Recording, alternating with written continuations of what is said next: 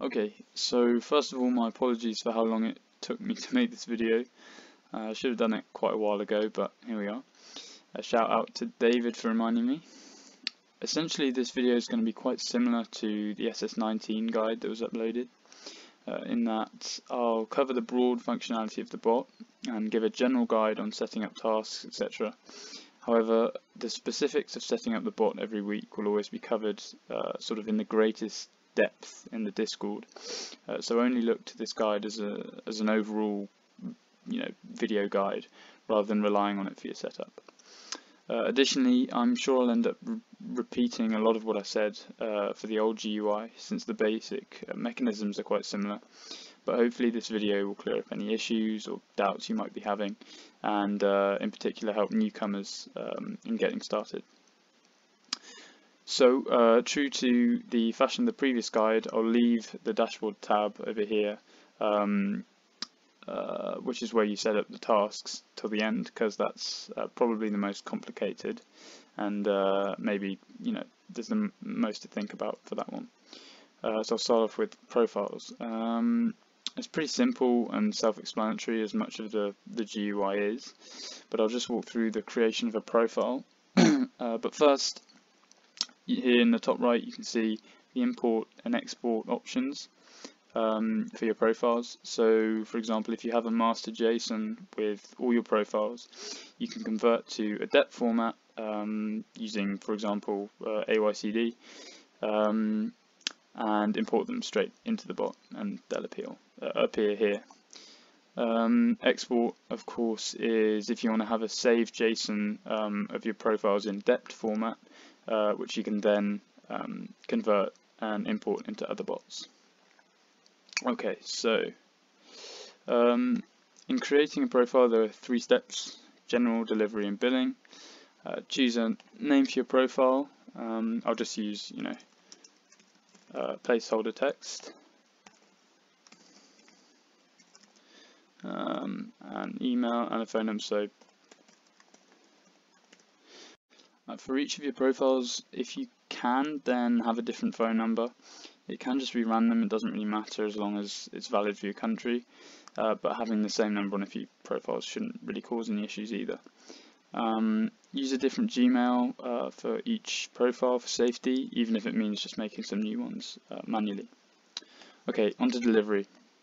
Everything here is pretty simple. When it comes to state, you only need to select one if you're located in the US or Canada or Japan. Otherwise, just leave it as NA. Jigging delivery address is obviously a pretty huge part of being able to get multiple same items to the same address, and there are loads of options to do so. Misspelling your name or using shortened versions avoids red flags. So, for example, for my main profile, I might have my standard name, but for other profiles, I could shorten that to Mike, or misspell it to like that, misspell my surname, so on and so forth. There are loads of options, and you can be pretty liberal with misspelling a name or putting different names. In terms of the address itself, road can become road, or road, and things like avenue can become av, or maybe just a shortened version of avenue. Adding also another option is to add 3 random letters in front of address line 1, and this works quite well. So, for example, let's say we have 4 test road. You could add MPT, 4 test road, and you could change these 3 letters to anything you want, and it shouldn't really have any effect in terms of the final address that it's actually delivered to. For the UK, you can jig the zip code by changing capitalization of letters, not using a space between digits, etc. So T could become that with no space, or decapitalize, or so on and so forth, you know, that kind of thing. Essentially, what you want to do for each profile is have your shipping address different enough so that orders of the same item on different profiles aren't automatically bounced as duplicates, but similar enough for UPS to deliver to the right location. So just for later on in the video, I'll just add a quick fake address.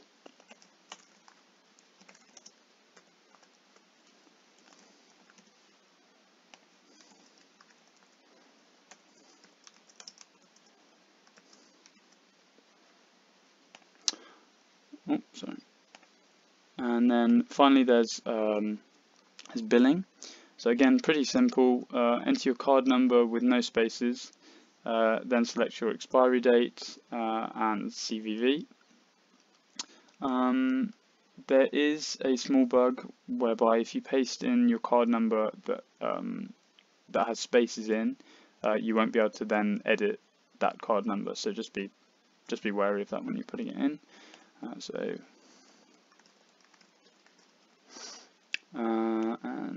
it's fine, just as a test. And then you create, and you've got your first profile displayed here. Okay, so that's profiles done. Move on to proxies. So first off, click the plus icon to create a proxy group, and then you can name it. So let's just call it test. Then click save, as I did.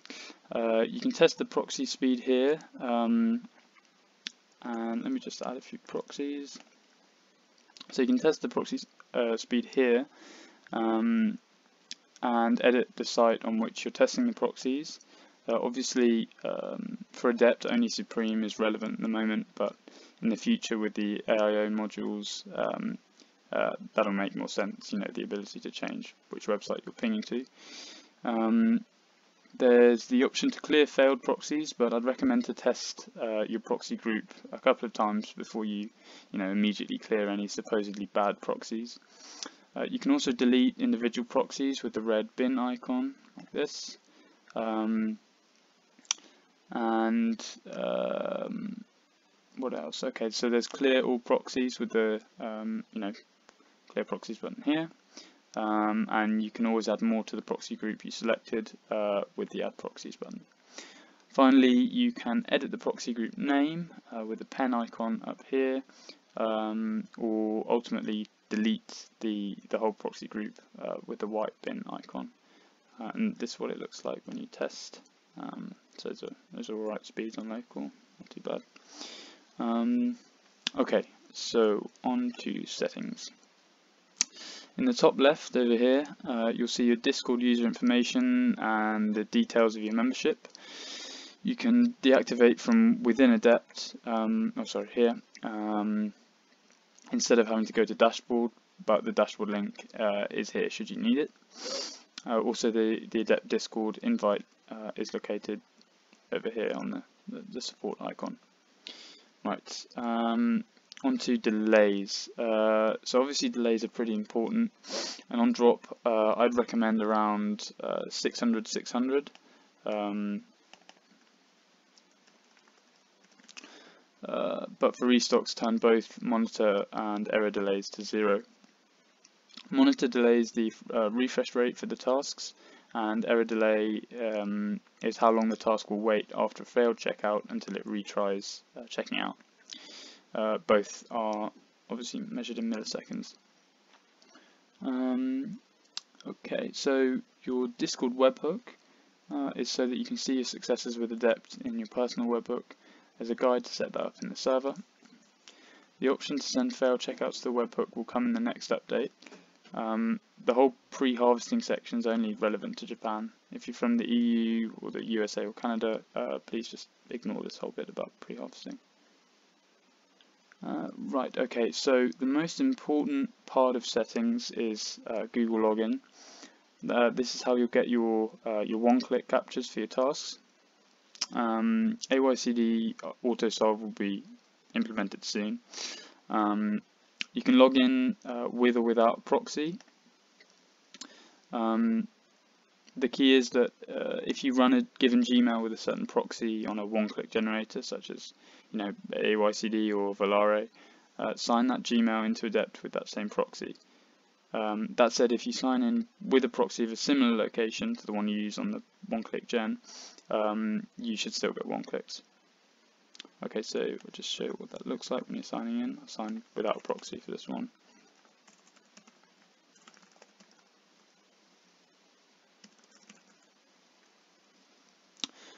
So just go through all the steps and wait for Adept to say logged in, and then the Gmail will appear over here. There we go, and also in your harvester, which I'll show later. You can sign into as many Gmails as you want. Right, so onto dashboard, which is the slightly more involved part. The dashboard tab is obviously where you create your tasks. Get started by clicking create task, and here you see the task setup. Firstly, choose category. For the vast majority of products, it'll be clear which categories to select. And release weekly keywords with colors and categories for you to reference. However, if there is ever some uncertainty, an option is to just run this, the new category, and that will definitely, mitigate any errors. You'll definitely pick the item up.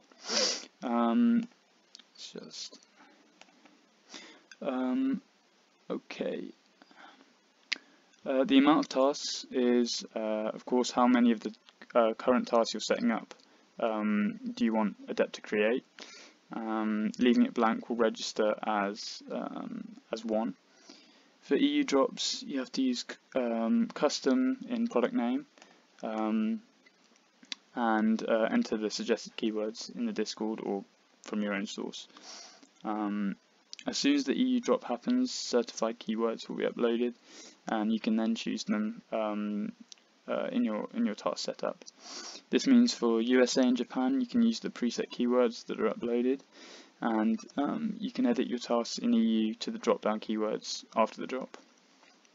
Okay, so keyword format. Again, very simple. No commas, just spaces. So, for example, box logo hoodie would be like this, for example. Negative keywords work with a minus sign in front of it. So let's just say, I don't know, we wanted to run new, but we didn't want to pick up the beanie, then we just space minus beanie. And these keywords aren't case sensitive, so you don't need to worry about that. So color and size written in the same way. You can run random by leaving color and or size empty, but task will function slightly quicker in terms of picking up drops or restocks if you do specific colors and specific sizes. You can't run a range of colors or a range of sizes yet.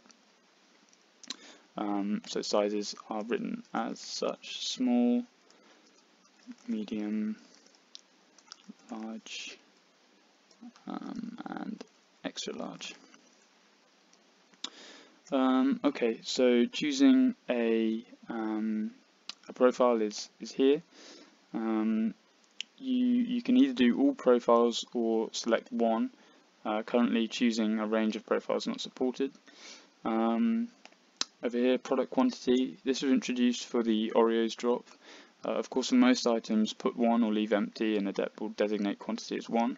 However, for example, the ponchos last week, you could cart 8 in one basket. So there are drops where the product quantity is useful.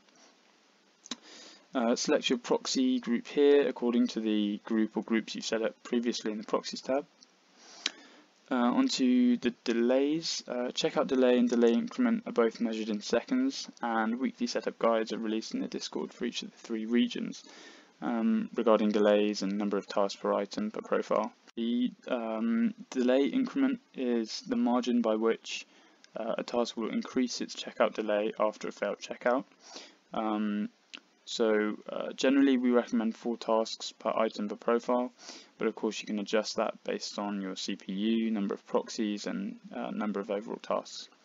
As for capture bypass, which until recently worked for the US, no longer does, so don't use it. The guide for number of tasks with use 3D secure and experimental fast mode does vary a little bit, so keep an eye on the Supreme Setup channel in the Discord for the weekly setup guide. The timer in the bottom right is there so you don't have to worry about starting a task on drop. Just set the time to 5 to 10 seconds before drop and click the clock icon so it's highlighted in purple. Personally I set it to 5 seconds before drop, so that's 10:59:55 for me. Finally, the harvester window is located in the bottom right. This is where your captures will appear and where all your Gmails which you sign into in settings are. The harvester will force open and push to the front of your screen once tasks are running or capture solving is required, so you don't need to open it yourself, but there's no harm in doing so.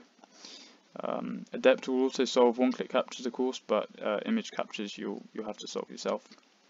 Don't pre-harvest before drop. You want the capture tokens to read 0 before drop over here. You want that to say 0. Okay, so I hope that's cleared some things up for you if you weren't sure, and maybe helped a few newcomers with the basic outline, basic functions of the bot. Browser mode's coming very soon, I think within the next week or so. So a video will be pushed for that if needed. Thanks for watching.